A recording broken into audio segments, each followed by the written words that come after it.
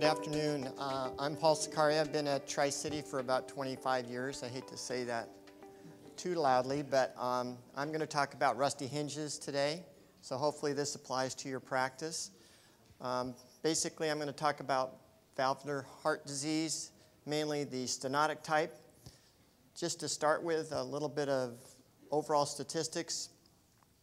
2.5% of the population has valvular heart disease, just to give you an idea. The older you get, the more chance you have of getting valvular disease. Mitral valve disease in general is more common than aortic valve disease. As far as rheumatic heart disease is concerned, it's kind of like almost a rarity now in the United States and in the industrialized countries. We see some from Mexico, we see some from Southeast Asia, and some of the underdeveloped countries. But Asia and Africa, you can see 15 million cases of rheumatic heart disease a year, and almost 250,000 deaths from that. So it gives you an idea of better health care, better longevity. So I'm going to stress talking about aortic stenosis today because that's probably the most common one we see in stenotic valve disease. We'll talk a little bit about mitral valve stenosis, but mainly that's rheumatic heart disease, and then a rarity is tricuspid stenosis. So to begin with, in regards to aortic stenosis, most common cause is degenerative. So a third of the patients over the age of 75 years old will develop aortic sclerosis. I want to stress sclerosis meaning not stenosis, but wearing or thickening of the valve, but not narrowing of the valve. And about 10% of those patients that have sclerosis will go on to develop aortic stenosis.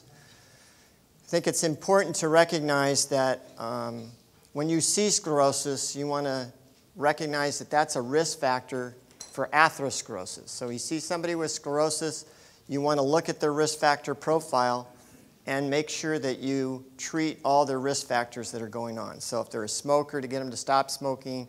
If they have diabetes, to treat it. Metabolic syndrome, to treat it.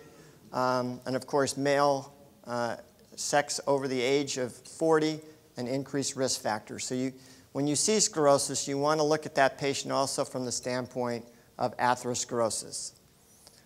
If you can see here, over 50% of people in the next 5 years after they've been diagnosed with aortic sclerosis will either suffer an MI or some type of cardiovascular death. So it is an important factor to recognize. The other cause of aortic stenosis is congenital of the bicuspid aortic valve. It's more common in men than in women. As you can see, 0.6%. It has a 9% incidence of first-degree relatives developing a bicuspid aortic valve if the patient has that. It's an autosomal dominant trait. And most of these patients that we see, I put in here less than 70, but most of them come to our attention in their late 40s, early 50s. And so when you hear a murmur and aortic valve disease, think bicuspid aortic valve in the younger age group. Half of these patients develop aortic root dilatation, and half of the patients that we replace valves on are related to bicuspid aortic valve. Now, the symptoms are the most important thing in diagnosing when the patient comes to your office is dyspnea on exertion and decreased energy. If you think of the valves getting stenotic, less blood going across the valve, less energy, therefore less ability to walk up that hill, ride the bike. Also, shortness of breath. Those are the most common symptoms. They're very slow and progressive. So patients with aortic stenosis that are developing progressive disease, these symptoms will be very subtle. So it's helpful to talk to the patient's spouse or family member to get an idea of the reduction in their exercise capacity. When they develop these symptoms of heart failure, syncope, and angina, they already have advanced aortic stenosis. So we want to try to identify that before this happens, unless the patient never goes to the doctor. You can see here the mortality for these goes up from angina to syncope to heart failure. Heart failure is a bad, ominous sign for patients with aortic stenosis. So on a clinical exam, when you see them in the office, of course, you're listening for a heart murmur. This is a systolic murmur. It's best heard in the aortic region, so the right upper sternal border. The murmur oftentimes radiates to the apex, and the murmur oftentimes, you'll hear it 2/6, and then as it gets louder, it's more easily heard. Just remember that as this valve becomes more stenotic, actually the murmur can get softer, so you can miss it. If they have very severe aortic stenosis, the murmur now is very soft. You can feel the carotid upstroke. If it's decreased, that's another sign that they have significant aortic stenosis. The second heart tone actually becomes diminished, which it should be loud up here in the aortic region of the chest. So just remember these clinical findings. So as a cardiologist, the mainstay for diagnosis is the echocardiogram. So you hear a murmur, you're worried about it, you send them for an echocardiogram. That's the mainstay for diagnosis, both for the cardiologist and as a primary care physician. We use cardiac catheterization for patients that are going to surgery that are less than the age of 40. We oftentimes won't do a heart cath. If they're over 40, oftentimes we will do most of the time we'll do a heart cath because we want to look at their coronary anatomy, make sure they don't have obstructive disease before they go to surgery to replace the valve. We do use the stress test, and very cautiously in patients that say they're not symptomatic. They deny they have any symptoms, and occasionally we'll put them on the treadmill, we'll walk them gently. Of course, if they can only walk a minute on the treadmill or 2 minutes on the treadmill, that answers the question. If their blood pressure does not rise more than 10 millimeters of mercury when they're on the treadmill, that's a bad ominous sign, and that indicates that they are symptomatic, they just are not recognizing those symptoms. So when we use the echo, of course we're looking, this is the picture that we see on 2D of echo, left atrium, left ventricle, here's the aortic valve, this is the right ventricle, and you can see right here is where we look at the valve. We measure the opening of the valve, and we also put a Doppler wave through here, and we measure the velocity across the valve. And so we get a peak velocity, and then we also do a tracing of the area under this curve, and it gives us a mean gradient in addition to a peak gradient. So when you get your report, you get several values on that report. You get a velocity of the valve, you get a mean gradient, and you get the valve area. And I should stress that this is the one that we depend on that's most sensitive in diagnosing aortic stenosis.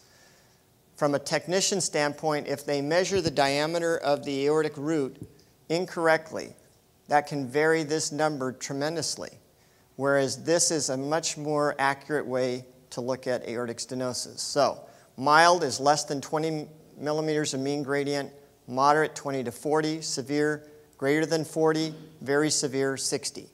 So this is the magic number, is greater than 40 millimeters of mean gradient, a valve area of less than 1, or a peak velocity of 4 meters per second or greater. That is the classification for severe aortic stenosis using the echo.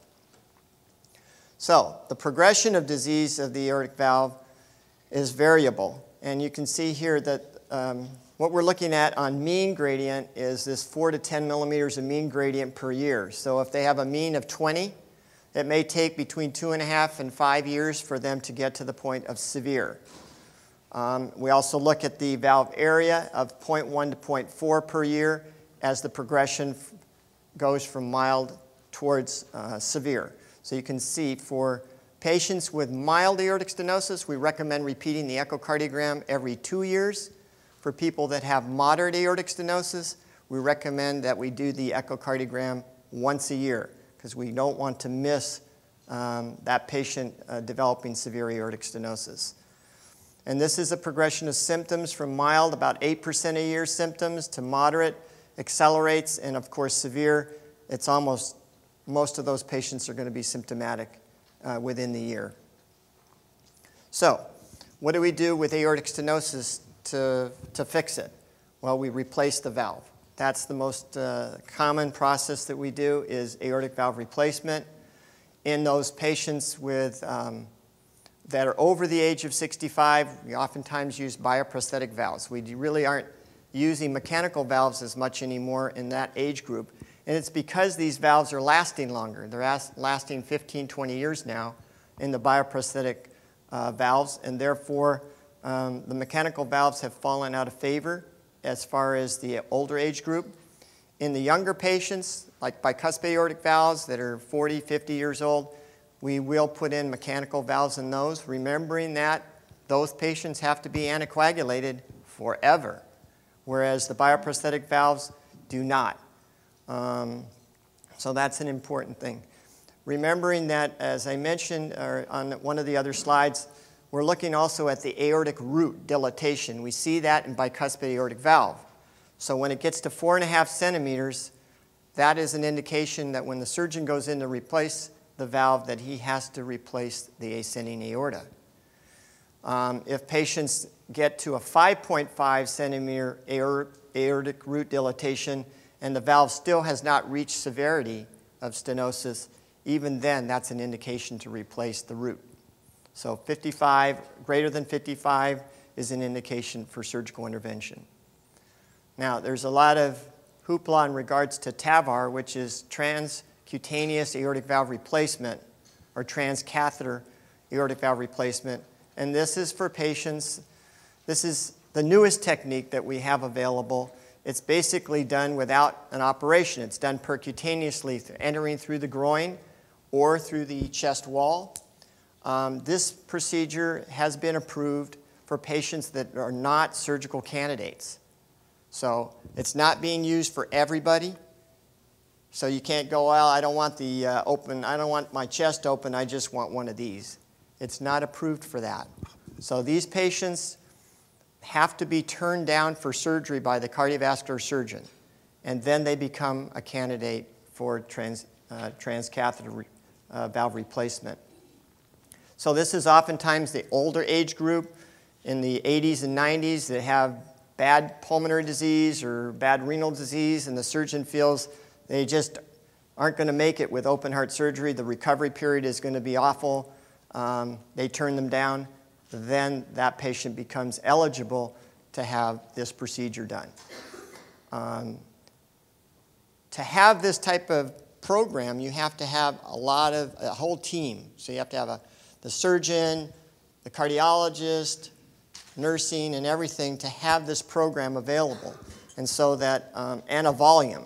And so right now, the main centers that are doing this are Sharp, UCSD is doing it, and Scripps Green is doing it. So that's oftentimes where these patients will go within our area.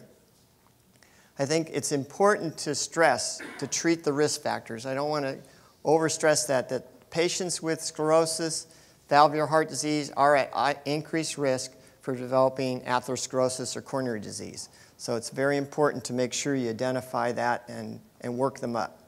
As you can see here, here's an example of this valve open. It's, of course, wrapped around a balloon tightly. There's a wire that's placed across the valve, and then that valve is sized and expanded and placed into the aortic valve position. This is for aortic stenosis, not for any type of leaky valves like aortic regurgitation.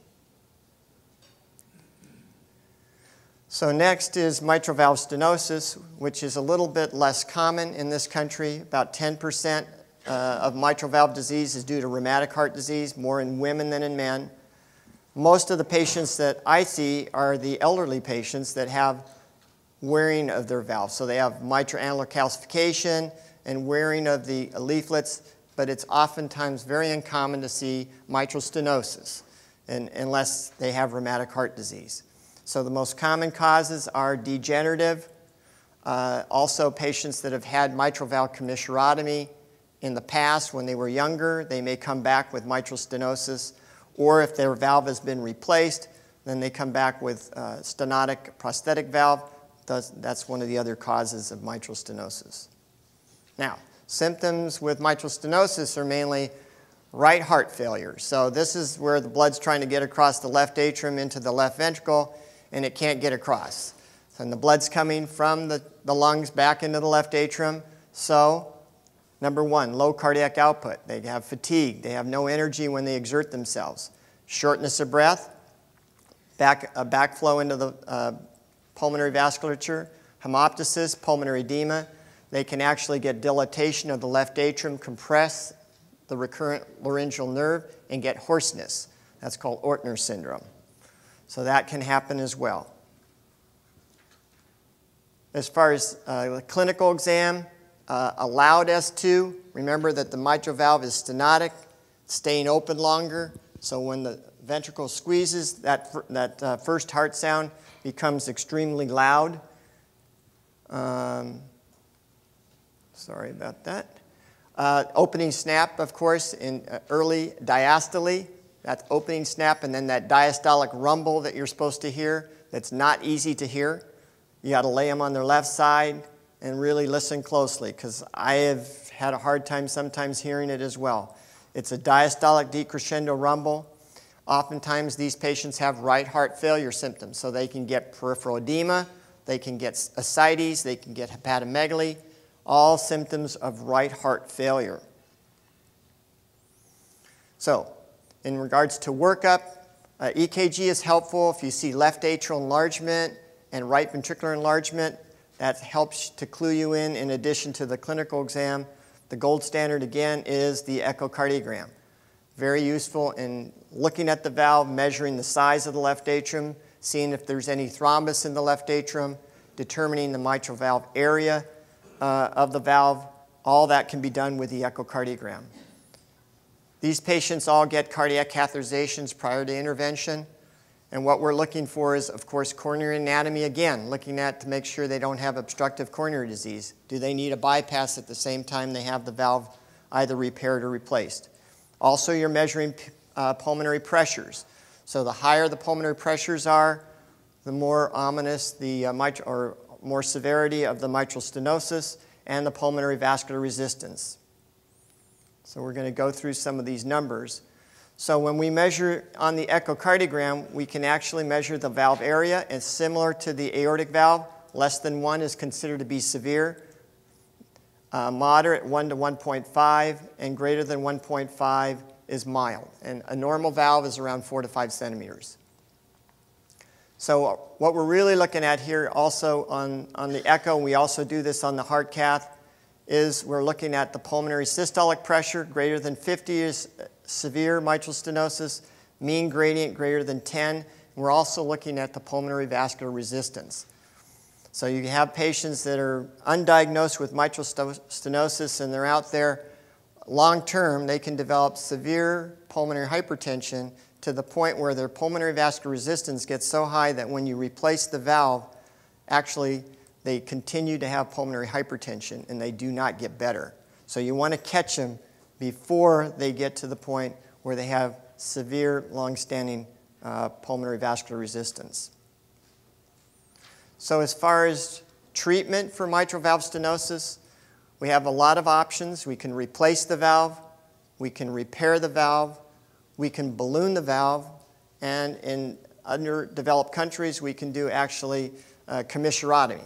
So in this country, we use valvuloplasty using a balloon across the valve, and that's based on, there's several protocols that look at the risk of the valve being ballooned based on valve thickness, calcification, mobility, and subvalvular thickening. And there's a protocol which is these 4 things and their severity, and it's based on the number, depending on the degree of all these factors that determine whether they are a candidate for valvuloplasty. Of course, most of the time now we're trying to repair the valves when they're diseased. In this diagnosis of mitral valve stenosis, most of the time when they come to us, that valve cannot be repaired. It's so sclerotic and thickened that those valves end up getting replaced. And as Dr. Pavelli will talk about later in regards to prolapse and that, oftentimes this is the most common entity that we do for treatment. But in the patients with mitral stenosis, in the elderly age group, it's going to be replacement. Okay? Now, as far as anticoagulation is concerned, any of these patients that, of course, are identified with left atrial thrombus on the echo, they need to be anticoagulated. If they had a peripheral emboli, they need to be anticoagulated. And if they develop atrial fibrillation, they need to be anticoagulated. And I should stress, When I say anticoagulation, I mean Coumadin or warfarin. It's not approved for our new agents, unfortunately, so Pradaxa and Xarelto and Eliquis, the thrombin 10 and thrombin 10A inhibitors are not approved for this diagnosis, so we don't want to use it in this group of mitral stenosis. And then last but not least, tricuspid stenosis, which is extremely rare. This is the third valve that gets involved with rheumatic heart disease, mitral being the number 1, aortic being the number 2, and tricuspid being the number 3 valve as far as incidence. So you can see here, 3 to 5% of rheumatic mitral stenosis develops tricuspid stenosis. So it's not that common. 90% due to rheumatic heart disease, and some of the other causes that can lead to tricuspid stenosis, congenital, of course, carcinoid, Whipple's, atrial myxoma, pacemaker lead fibrosis, where the lead actually starts to create a reaction to the leaflets and gets stenotic around the lead. Of course, if they've had their valve replaced and it becomes stenotic, and then endomyocardial fibrosis. So symptoms, okay, this is on the right side. Blood's trying to go from the right atrium to the right ventricle. Can't get across. What happens? Back up. So low cardiac output. Can't get the blood across into the heart. So you have fatigue, less energy, and then you have all the symptoms of right heart failure. So ascites, peripheral edema, hepatomegaly, all those symptoms are going to occur with tricuspid stenosis. And on clinical exam, the murmurs are going to be similar to mitral stenosis, except for they're going to be in a different spot. Instead of out at the apex, they're going to be along the left sternal border. Of course, again, an opening snap, diastolic rumble, prominent A waves in the neck. The neck veins are going to be dilated, and when the right atrium contracts, it's going to create an A wave in the neck veins, which are already going to be distended. So you're going to see that. And then, important, when you take a deep breath, when you have the patient take a deep breath, that murmur is going to get louder. So those are some of the factors you want to look for in tricuspid stenosis. Of course, the echocardiogram is the gold standard for diagnosing. Less than 1 centimeter is severe tricuspid stenosis, same protocol as we use for mitral valve. Mean gradient is a little bit lower. It's greater than 7 is what we use for severity. And then treatment is basically valve replacement. We found that when we did valvuloplasty on the tricuspid valve, we turned it from stenotic to severe tricuspid regurgitation. So nobody's really doing valvuloplasty anymore on the tricuspid valve. Medical management, you can try it, but it's not going to work very well if they have severe stenosis. And then replacement. Replacement is always the bioprosthetic valve, not a mechanical. And the reason for that is these patients are at increased risk for thrombosis, especially on the right side of the heart where there's lower flow and the pressures are lower. So all those patients will get a bioprosthetic valve.